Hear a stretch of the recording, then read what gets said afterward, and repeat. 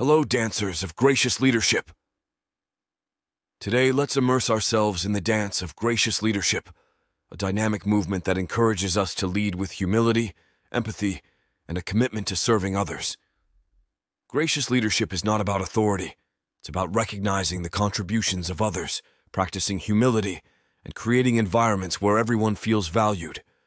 It's the recognition that, in dancing with gracious leadership, we foster cultures of respect and collaboration.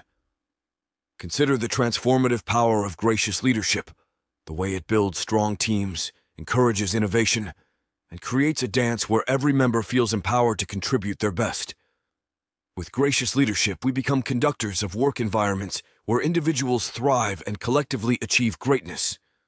So, my fellow dancers, let's embrace the dance of gracious leadership. Let's lead with humility, celebrate the successes of our teams, and remember that, in the dance of gracious leadership, we create workplaces where everyone can flourish,